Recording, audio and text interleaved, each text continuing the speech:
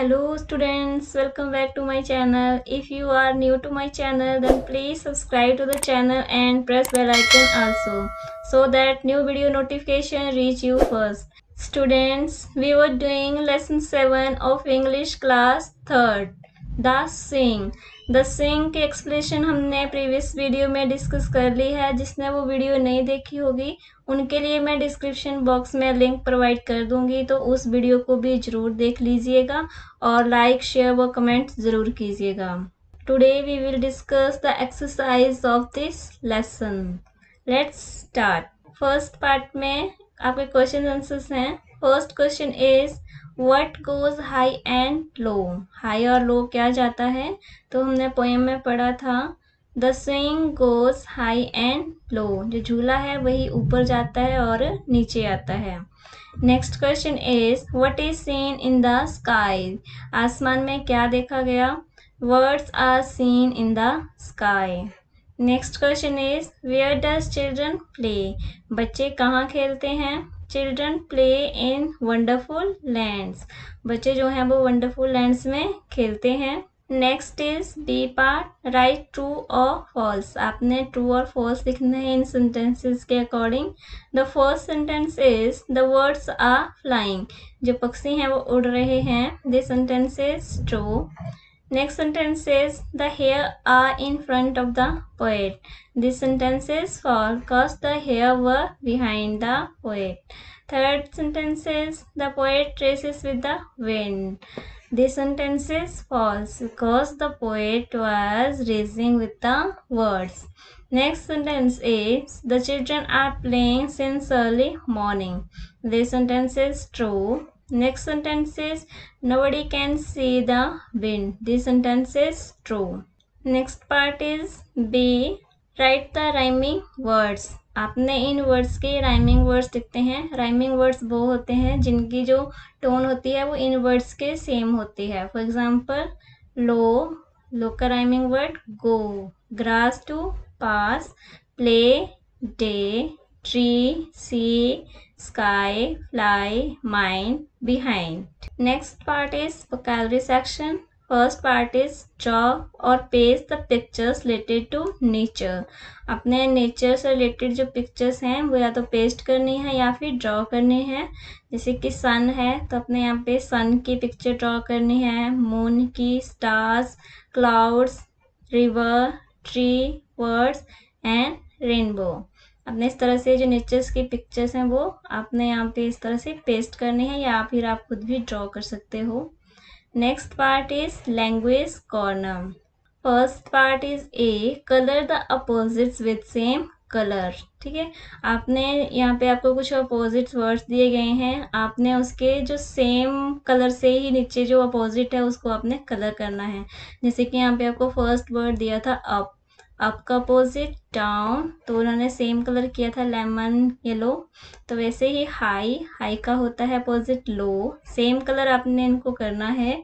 ऐसे ही पास का अपोजिट क्या होता है फेल, तो इसको भी सेम कलर है। नेक्स्ट इज मॉर्निंग का इवनिंग। नेक्स्ट इज गो का अपोजिट कम, फ्रंट का opposite behind. Next is day का अपोजिट नाइट, हैप्पी का opposite side. Okay, next B part is describing the words. Look at the following pictures. This is a tall boy, a big box and a shady tree. ठीक है, describing words वो words होते हैं जो कि किसी भी पर्सन या थिंग की जो है वो क्वालिटी शो करते हैं। Okay, for example a tall boy. The word tall is a describing word because it is describing the feature of this boy, that the boy is tall.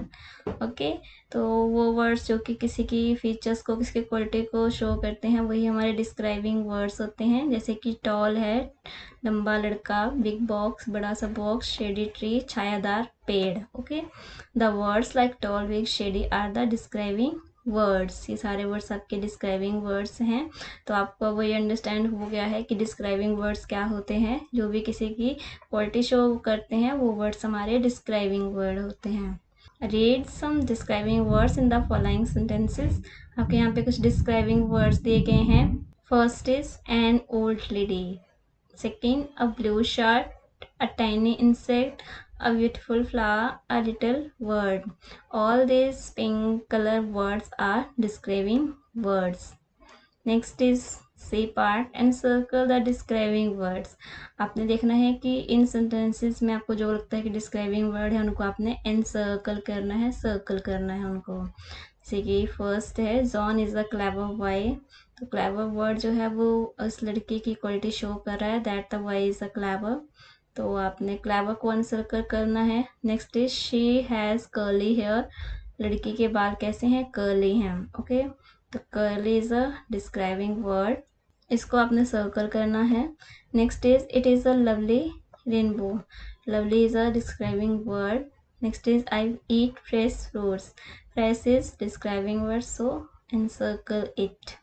Next is we have two eyes. हमारी दो आंखें हैं। Two is also a describing word, तो आपने इसको भी circle करना है। Next is I have a blue shirt. Blue World is also describing word, इसको भी सर्कल करना है। Next is Aman has many buffaloes. अमन के पास बहुत सारी बफेलोज हैं, तो many word is also a describing word, इसको भी आपने एनसर्कल करना है।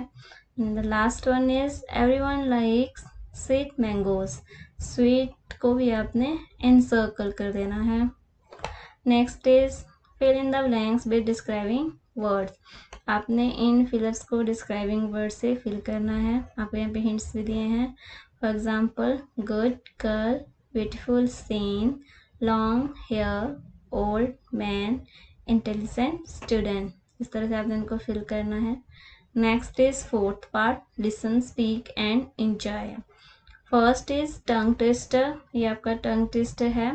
स्विंग सैंग सिंग सिंग सैंग, इसको आपने 5 टाइम रीड आउट करना है। नेक्स्ट इज राइम, या कोई एक राइम है, एक छोटी सी पोएम है।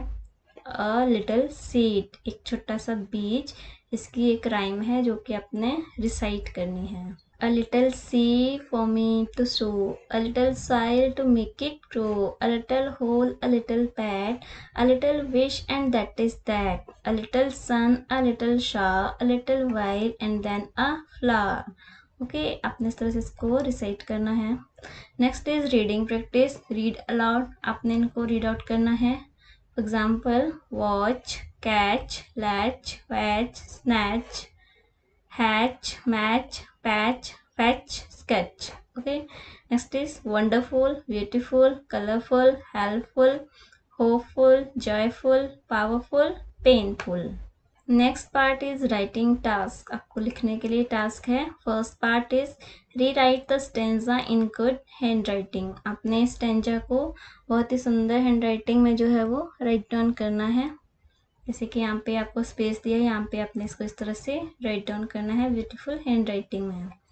Then part B, right the sentences with the help of pictures using this that these दोस। आपने इन फिलअप्स को दिस दैट और दिस दोस की हेल्प से जो है फिल करना है। सबसे पहले हम दिस दैट और दिस दोस का यूज़ जान लेंगे कि इसको हम किस तरह से यूज़ करते हैं। फर्स्ट पे हम दिस और दिस को देखेंगे और उसके बाद दैट और दोस को देखेंगे। दिस वर्ड जो है वो दिस का प्लूरल है, उसी तरह से दोस दैट का प्लूरल है। We use this and this to indicate the people and things that is very close to us. Okay, meaning this और this का यूज़ हम उन चीज़ों के लिए करते हैं जो कि हमारे बहुत ज़्यादा क्लोज होती हैं। ठीक है, जैसे कि ये सेंटेंस है, ठीक है, यहाँ पे लिखा है, तो जो ये लॉक है वो इस सेंटेंस के बिल्कुल क्लोज है। ठीक है, तो दिस इज अ लॉक, इसके इसीलिए यहाँ पे दिस का यूज़ हुआ है क्योंकि ये यहाँ पे बहुत क्लोज है। ओके, सेकेंड पार्ट है आपका वैसे ही चिकन है, ये भी इस सेंटेंस के बहुत ही क्लोज है। ठीक है, तो इसके साथ भी यहाँ पे हम यूज़ करेंगे this, because chicken is a singular. ठीक है, ये सिंगुलर है इसलिए हमने यहाँ पे दिस का यूज़ किया। अगर यहाँ पे ज़्यादा चिकन्स होते तो हम यहाँ पे दीज यूज़ करते। ठीक है, उसी तरह से हमारा है दैट एंड दिस। जिस तरह से जो दिस है वो दिस का प्लूरल है, उस तरह से दोस दैट का प्लूरल है, ठीक है। और जैसे कि हम दिस और दिस का यूज़ करते हैं अपनी क्लोज बाय थिंग्स को इंडिकेट करने के लिए, उसी तरह से हम दैट और दोस का यूज़ तब करते हैं जब कोई भी थिंग या पर्सन हमारे से थोड़ा डिस्टेंस पे होती है, ठीक है, थोड़ी ज़्यादा डिस्टेंस पे होती है, तब हम उसके लिए दैट या फिर दिस का यूज़ करते हैं, दोस का यूज़ करते हैं, सॉरी। फॉर एग्जाम्पल देखो यहाँ पे फ्रॉक है, तो फ्रॉक जो है वो थोड़ा डिस्टेंस पे है, ठीक है, और है भी सिंगुलर, तो इसके लिए हम यूज़ करेंगे दैट इज़ अ फ्रॉक, यह एक फ्रॉक है। उस तरह से अब यहाँ पे देखो, यहाँ पे कितनी सारी स्टिक्स पड़ी हैं, लेकिन ये सेंटेंस के नज़दीक हैं और हैं ये प्लूरल, तो इसके लिए हम यूज़ करेंगे दीज, ठीक है, दीज आर स्टिक्स, ये सारी चिड़ियाँ हैं। नेक्स्ट आपके पास ब्रिक्स हैं जो कि थोड़ा सा डिस्टेंस के बाद हैं लेकिन प्लूरल हैं, तो हम इसके लिए दोज का यूज़ करेंगे, दोज आर ब्रिक्स, ये क्या है, ब्रिक्स हैं। Next part is value I learn, कि हमने इस लेसन से क्या सीखा। Be happy and make others happy, खुश रहिए और दूसरों को भी खुश रखिए। Hair part 8 is an activity, आपके ध्यान पे एक एक्टिविटी है, follow the following steps and grow your on plant, आपने इन सेंटेंसेस को फॉलो करते हुए खुद का एक पौधा तैयार करना है। सबसे पहले आपने क्या करना है, take a small pot, okay, आपने एक छोटा सा पॉट लेना है, कोई बर्तन लेना है, कोई गमला लेना है, fill some soil in it, इसमें कुछ मिट्टी भरनी है, सो सम सीड्स इन इट, इसमें कुछ फिर आपने बीज जो है वो बो देने हैं, कीप इट इन द सन, आपने इसको धूप में रखना है, don't forget to water it daily, इसको डेली पानी देना मत भूलिए, care it well and enjoy it's growth, इसकी आपने अच्छी तरह से केयर करनी है और इसको ऑब्जर्व करना है किस तरह से ये धीरे धीरे ग्रो करता है और इस पे किस तरह से फ्लावर्स हैं वो आ जाते हैं, ठीक है। ये एक्टिविटी आप घर पे कर सकते हो। The rainbow has 7 colours, rainbow में 7 कलर्स होते हैं। Here your exercise is over. I hope this video will help you to solve this exercise. If you find this video useful, then please like, share and comment. If you are new to my channel, then please subscribe to the channel and press the icon also. Thank you for watching this video.